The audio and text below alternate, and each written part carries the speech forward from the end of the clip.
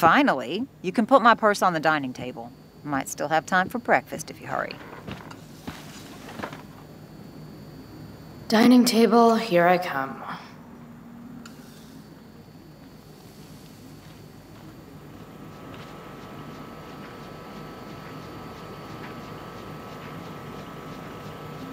Chloe, I don't have all day. Would you get over here already? I should see what Mom wants before she strokes out.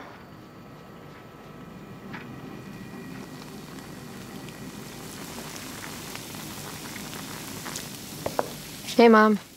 You wanted to talk? When I send you a text message, Chloe, like last night, I need you to answer. You can just say text. You don't have to say message.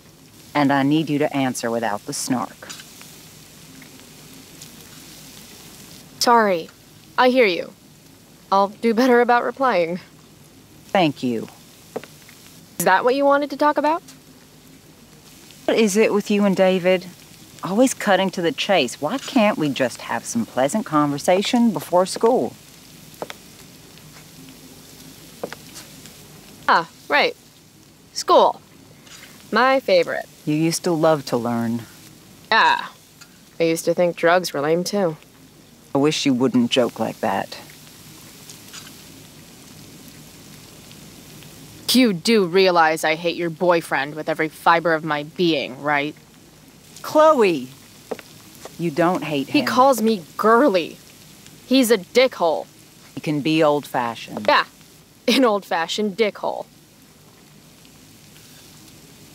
Are you selling your engagement ring? Chloe, jewelry gets appraised for all sorts of reasons. Like for insurance. Nice dodge. How about this? You don't go in my bedroom when I'm not there. How about you don't ask me to get your damn purse then? Let's not fight. I made you breakfast. Nah, I'll just grab something later. Oh, you'll enjoy this. The other day I made 4 eggs, 2 for David, 2 for me. And just before I served them, he says, "What are you gonna eat?" I'll enjoy that, huh? Firewalk? Is that the band you mentioned last week? Still bummed you wouldn't let me go. Mm-hmm. What? I know what time you came home last night. And don't think you can get out of school just because you missed the bus again. Why would you assume that— Who do you think your principal calls when you skip? Do you think I enjoy lying for you? Saying you're sick just so you don't get expelled?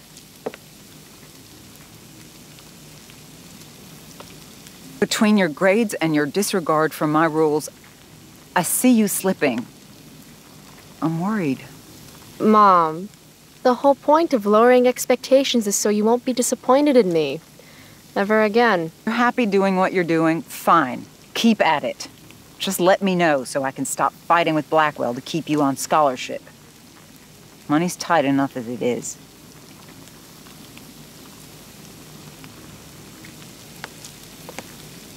Maybe David should start paying rent. He spends the night often enough. How would you know? You're never here yourself. David thinks you need discipline. David should mind his own business. I think it's great David's taking an interest. He's a good man. Maybe he can help.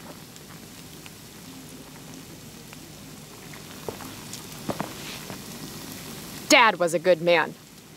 That's not fair.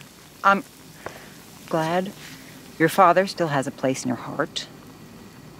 But sometimes we need to make more room in our hearts for new people. And sometimes, when we're incredibly desperate and lonely, we choose the absolute wrong kind of people to let into our hearts. Mom. David's had some hard times too, you know. If he's kind enough to share his experience, I expect you to listen. Like I'd let him get within 15 feet of me. When he takes you to school today. Very funny. You will be nice, you will be respectful, and you will say thank you. Are you serious? This is such— What, Chloe? Such what? Mom's trying, I guess. Maybe I should too.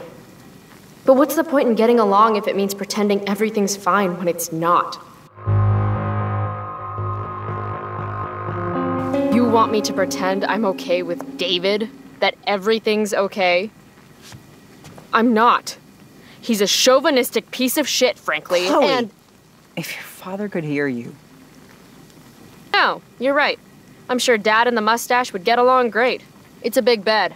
There's room enough for all three of you. That's enough. All I'm asking for is a little respect. Why is that too much? I love you, Chloe. I miss you. Nobody could have replaced your father. I did the best I could. Mom. I don't know where I lost you. You didn't lose me. Right. David's waiting. He'll need the keys. They're in that ashtray you made me. Go be his problem now.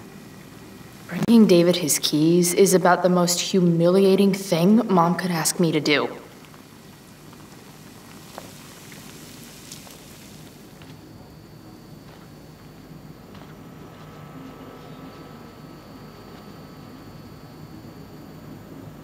Any letter from Blackwell is never good.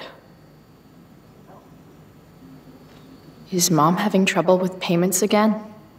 My scholarship doesn't cover everything. Like I need another reason for Principal Wells to get on my case.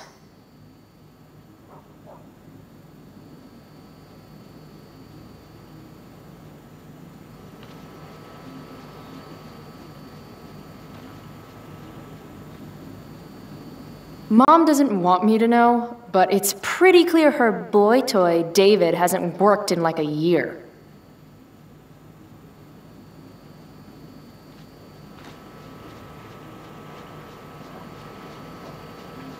Almost wish I could slip Mom cash, if I had any cash to slip. Here they are.